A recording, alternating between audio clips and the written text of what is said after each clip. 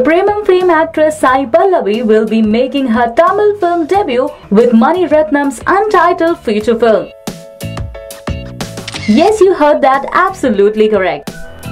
After the success of OK Kanmani, it was reported that the filmmaker had roped in actors Dulquer Salman and Karthi for a multi-starrer. But Dulquer later walked out of this project. Now Mani is all set to make his film with Karthi and Sai Pallavi.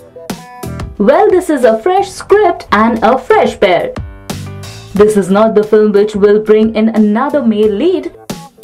Actor Karthi is currently busy with Kashmora, a supernatural thriller in which he stars alongside Nayanthara and Sridivya. The untitled Mani Ratnam film will go on floors in the first week of June.